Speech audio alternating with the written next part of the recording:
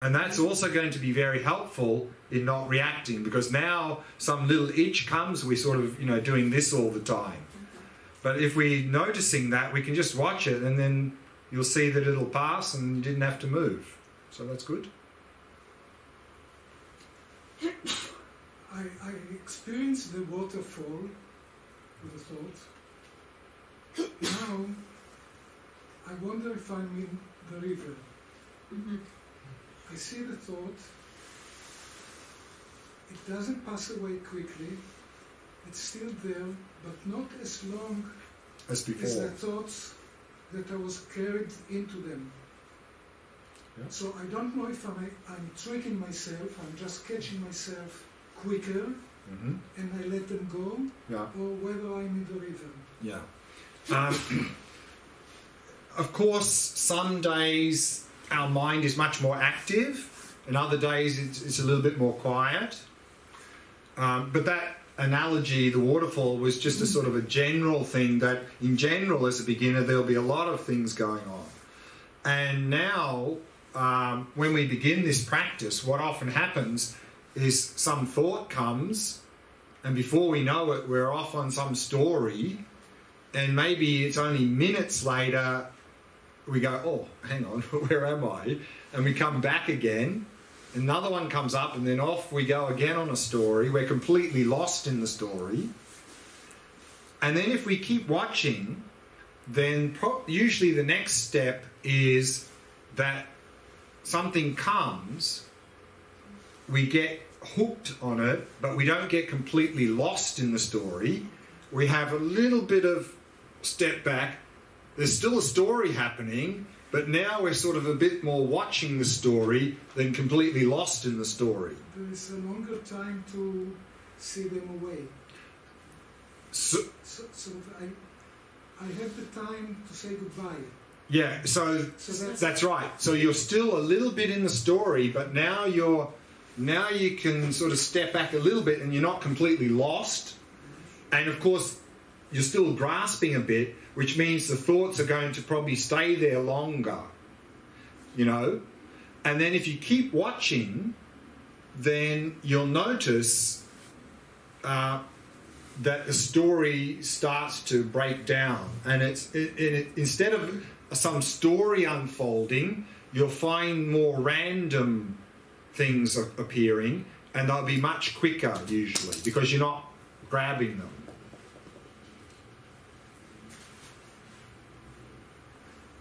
I'll try again. And the thing is here that to not have unrealistic expectations, but the fact that you can notice that is already much better than the average person. But it's not, I don't know if I should say thank you, but it's not like being carried away. Correct. It's that it doesn't pop out and disappear like a bubble like before. They're just slightly longer to see it. Yeah. And see them go. And of course the other... It's not like being carried out... Exactly. And the other thing, of course, is that if we're improving this, remember we talked about the threshold, that's going down, which means we're going to pick up this thought much earlier than normal. Now we only sort of pick it up when it's here, so it's sort of there's still a lot happening here, and then so we only notice it. But if it goes down, we'll notice it earlier, and we'll be able to watch it a bit later. So that could also happen. I just want to ask or say, I had all the time a lot of stress here, and with my eyes, and I found a solution. Good, very good. No, it's like I changed the word that I hear you say look for. To look for thought, like what I thought it's to look. Oh, look. No, I was stressing here, right, and with my eyes, and then I decided to listen. Listen, good. So my consciousness, my awareness were it's here, not like here. It's more instead out. of here, yes. Good. It's just on a word, and I feel my spine is like a radar antenna, like, yeah. and this helps me very much. I'm alert. I'm not falling to dullness. Meanwhile, good. Maybe tomorrow. So just the word from to listen make a big difference for me. Fantastic. Very good. Very good. Yeah. Here then there. Yeah. I'm still puzzled. Puzzled. Yes, with the sliding. The sliding scale, yeah. On one side, you said release the thoughts, right? On the left side, release the thoughts with stillness. Release. No, you don't release them. You're not releasing them. You're just not paying attention to them. Not paying attention. Yeah. Not paying attention. On the other side, observe them. Right. In the middle, what is happening in the middle? Because you're doing both. You're resting in stillness and paying attention to the thoughts. Okay. It's the same matter. It's the same stuff. Like this, I don't know how to explain my question. Like the space and the thoughts that are arising from the space are the same material. Exactly. So it's like taking me in 2 points, but this is the same material. Right. Well, that's why it isn't 2 points, because it's the same material. But there are 2 aspects to the material. And normally we only pay attention to one aspect, and we sort of miss the other one.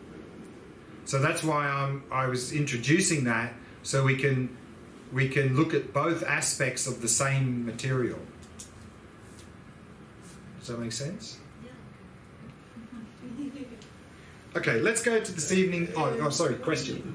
Can you teach us how to walk with the fall, With the stream, the fall, waterfall. Oh, waterfall. To walk with how to walk with the waterfall and the stream and the river, right, to the lake. Yeah. These are just the stages of progress in the practice. It's not like working with the waterfall. It's just that when we do this practice, in the initial stages, what we notice is a lot of things. Constantly. Thoughts, motions, non-stop. That's waterfall. No, how to stand under the waterfall. No, you're not standing under the waterfall. That's what we do now. We stand under it and get caught up. The idea is to step back and watch the waterfall. We're watching the waterfall. And if we watch the waterfall, we'll notice that the waterfall turns into a fast-flowing river. And if we watch the fast-flowing river, we'll see that it becomes a slow-moving river. And if we keep watching that, it suddenly will become a still lake. Okay, let's go to this evening's topic. So, this chart is the standard model that is usually presented in terms of the stages of progress in shamatha practice.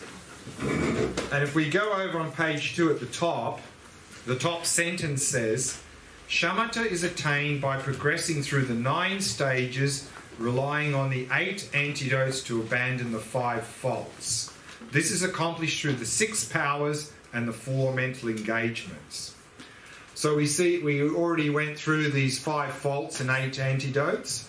So if we apply these 8 antidotes to these 5 faults in our practice, then we will slowly move along these 9 stages to shamatha. And shamatha is the diagram in the middle at the top. So let's start to have a look at the diagram.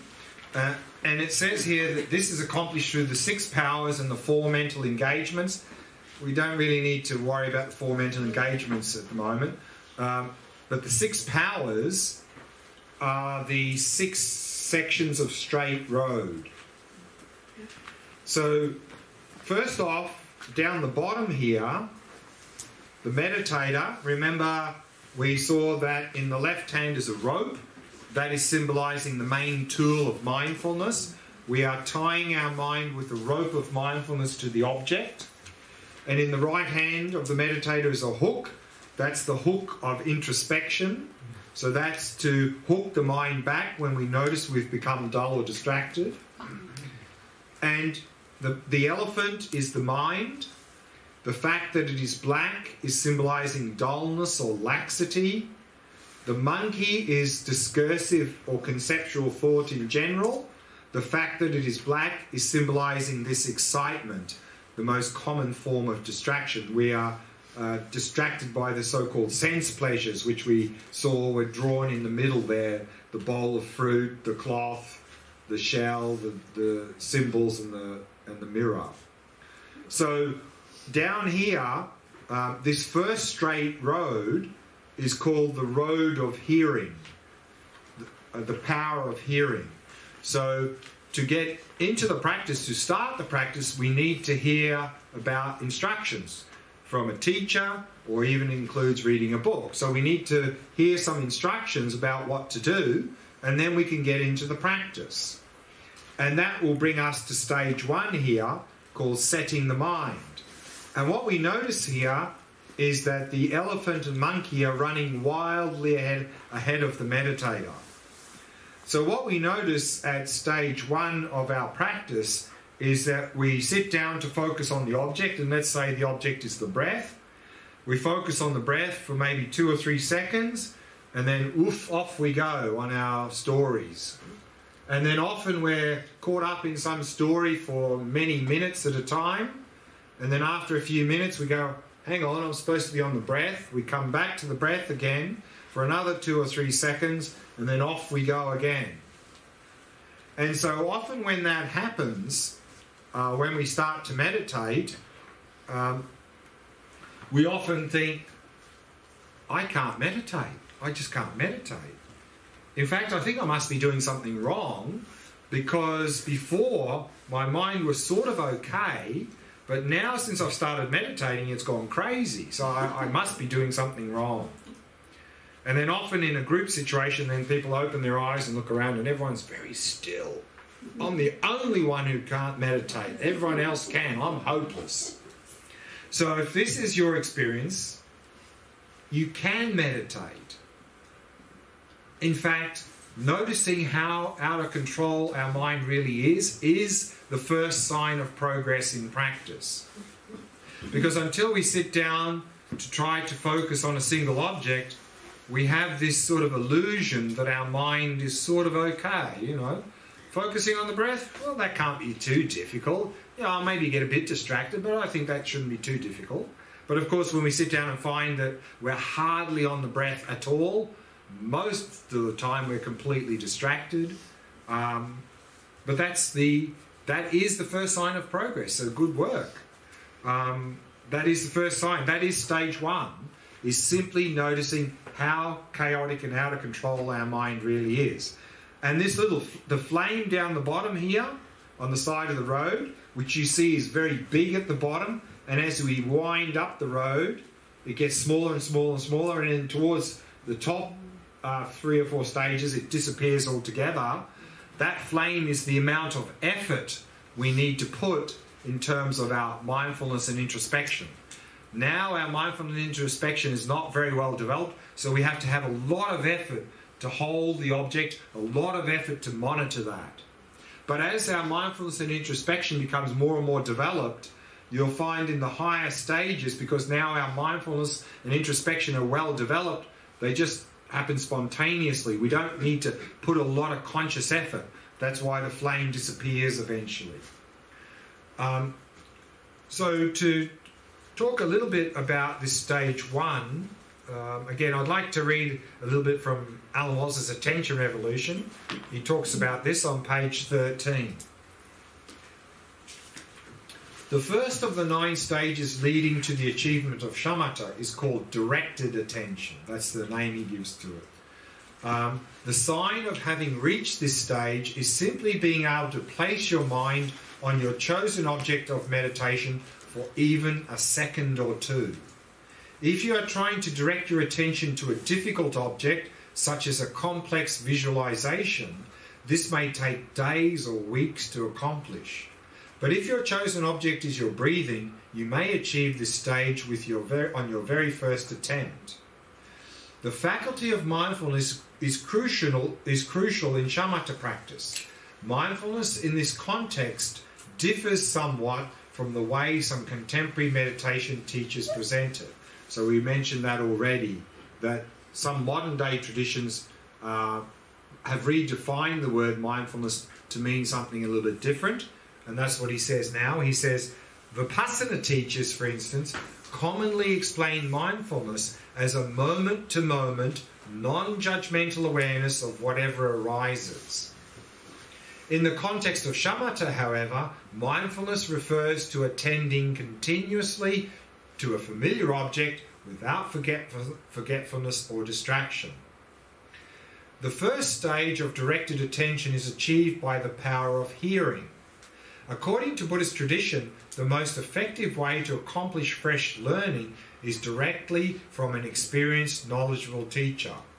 First you hear teachings, then you follow up with reading, study, and practice. The power of hearing refers both to listening to instructions and also to reading about them, especially if no qualified teacher is available. One of the first signs of progress in shamatha practice is simply noticing how chaotic our minds are. We try to remain attentive, but we swiftly lose our minds and slip into absent-mindedness. People who never sit quietly and try to focus their minds may remain under the illusion that their minds are calm and collected. Only when we try to direct the attention to a single object for minutes on end does it really become apparent how turbulent and fragmented our attention is. From a Buddhist perspective, the untrained mind is afflicted with attention deficits and hyperactivity. It is dysfunctional. Like a wild elephant, the analogy here, the untamed mind can inflict enormous damage on ourselves and those around us. In addition to oscillating between attention deficit and hyperactivity, the normal untrained mind compulsively disgorges a toxic stream of wandering thoughts, then latches onto them obsessively, carried away by one story after another. Attention deficit hyperactivity disorders and obsessive compulsive disorders are not confined to those who are diagnosed as mentally ill. The normal mind is prone to such imbalances, and that's why normal people experience so much mental distress. Such disturbances are symptoms of an unbalanced mind.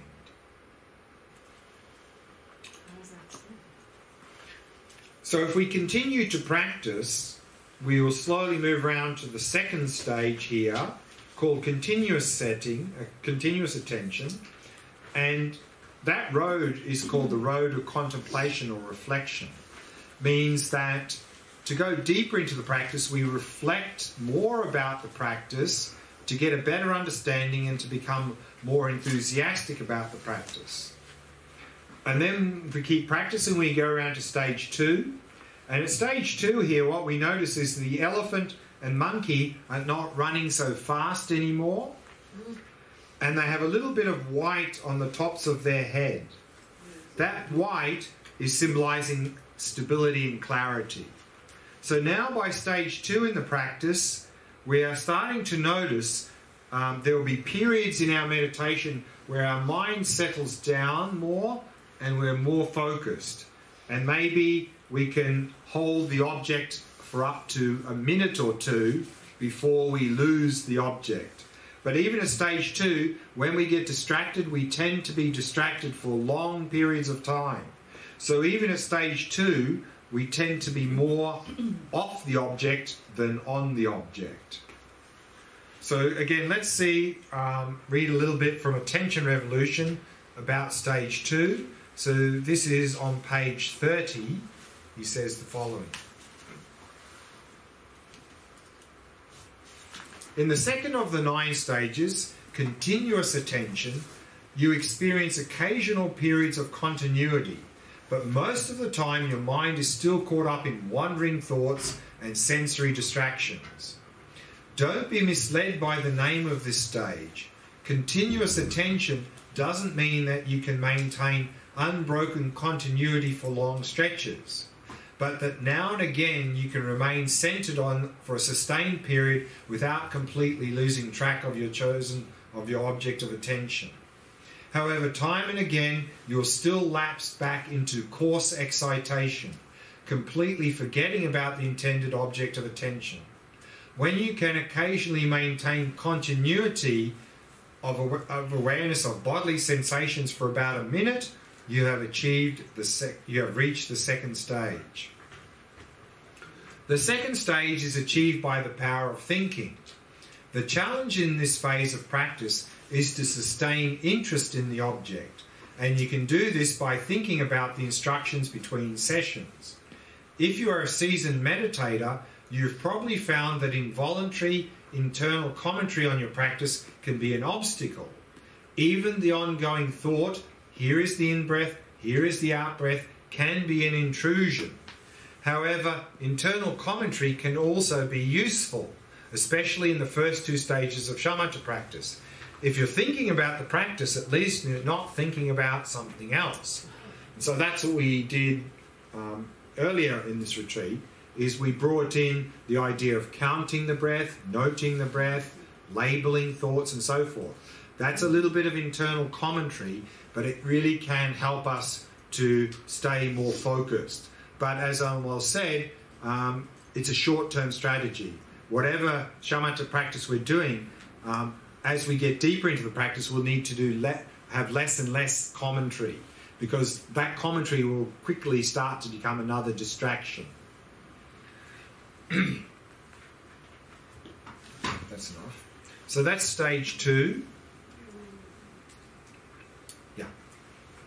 Are these stages referring to any object? Like, do you have to be able to maintain continuous attention regardless of the chosen object?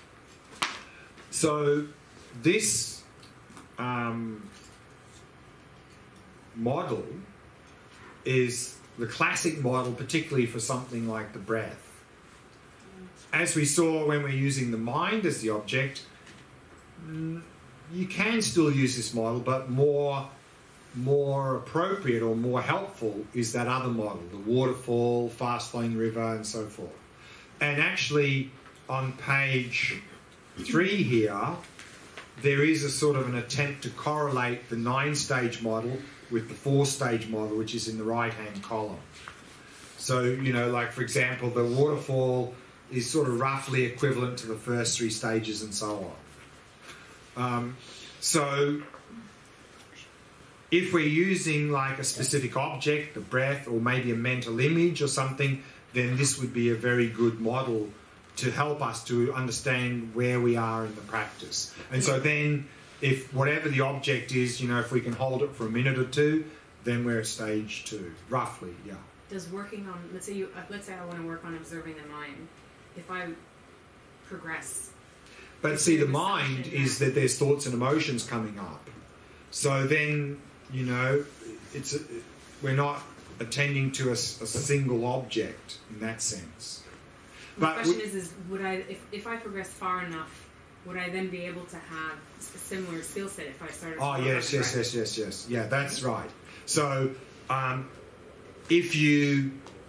yes, I mean, what we're going to see, like at stage 4, we can hold the object the entire session without ever losing it. So, yes, whatever object you use, the mindfulness and introspection will improve. So you don't have to start from square one, depending on what object you're working on. So if you don't have to, like, if you want to work on the breath for a year, then you go back to square one. No. In fact, Alan Wallace one of his recommendations in his book is use the breath for the first 4 stages and then switch to using the mind. But that doesn't mean we start back at square one. Otherwise, no point in doing the breath for 4 stages. Might as well start with the mind from the beginning, yeah? What is about the elephant? What is that? The mind. The elephant's the mind. The fact that it's black is symbolizing dullness, laxity. So now stage 3, if we go around the corner, if we keep practicing, we'll go around to the corner to stage 3 and 4, and this is the road of mindfulness. So now at stage 3 and 4, our mindfulness is getting a lot better. So much so now we see the rope of mindfulness is really tied to the elephant of the mind. Meaning that at stage 3, now we can hold the object for about 5 or 10 minutes at a time. And now, if we get distracted, we quickly recognize that and quickly come back. Before that, we tended to be distracted for quite long periods of time. And that ability to quickly return from a distraction is symbolized by the elephant turning the head backwards, meaning we quickly return to the object. But now what we see is the rabbit has come into the picture on the back of the elephant, and the rabbit is symbolizing what's called subtle dullness, subtle laxity. And I think I briefly mentioned this earlier, a day or two ago, because here from stage 3, this rabbit starts to become a bit of an issue. Because at stage 3, and let's say we're using the breath, we can focus on the breath 5 or 10 minutes. If we get distracted from the breath, we quickly come back. So then we could think, wow, I've really gone a long way. I'm pretty well on the breath the whole time, and if I get distracted, I'm really back very fast. So we could think, well, actually, I think I'm pretty close to Shamatha. So even though our mindfulness is getting a lot better, the quality of our attention still needs a lot of work. And so here at stage 3, we need to start now to pick up the fact that our mind is sinking, that it's getting a little bit dull. Because if we don't pick that up, we'll get stuck here. We won't be able to progress. So that's why the rabbit has come into the picture. Of course, the rabbit existed at stage 1 and 2, but we had much more heavy problems at stage 1 and 2 than a little bit of subtle dullness. But from stage 3, we now need to really start to pick that up. Otherwise, we'll get stuck. And just briefly talk a little bit about stage 3 again in attention revolution. I think some useful advice here. On page 43, he says the following. When you reach the 3rd stage, he calls it resurgent attention. What is resurgent? Resurgent means resurgent. To resurge means to come back again. So it means like if we get distracted, we come back very quickly. During each practice session, your attention is fixed most of the time on your meditative object. By now, you will have increased the duration of each session beyond the initial 24 minutes to perhaps twice that. So here in his book, he talks about, as a beginner, to meditate 24 minutes. Why 24? Why not 25 or 20? The reason is because in ancient India, when they measured time, they didn't have the system of measurement of hours, minutes and seconds. In fact, they divided the day not into 24 like we do, but they divided each day into 60 units. And one unit was called a gatika. So 1/60th of a day is 24 minutes, of course. And so in the meditation text, it often says, as a beginner, it's good to meditate about 1 gatika. So that's 24 minutes. So that's why 24 minutes. And so what he's saying here is that by stage 3, we're probably meditating twice that. So remember, quality over quantity. But if we want to go deeper into the practice, particularly when we're getting sort of from stage 2 onwards, we'll probably want to be extending how long we meditate. So he's suggesting here by stage 3, we're probably meditating, at least 45 minutes in a session. Whereas maybe stage 1, 15 or 20, stage 2, maybe a little bit more. But by stage 3, we're probably up to about 45 minutes in a session because we can sustain that. As your attention gradually stabilizes, you may increase the duration of each session by increments of 3 minutes. So he's suggesting, increment 3 minutes. Don't double it from one day to the next. At all times, though, value the quality of your meditation over the quantity of time spent in each session. If you sit for long periods but let your mind rove around unnoticed among distractions or fall into dullness, not only are you wasting your time, but you're also developing bad habits that will only get harder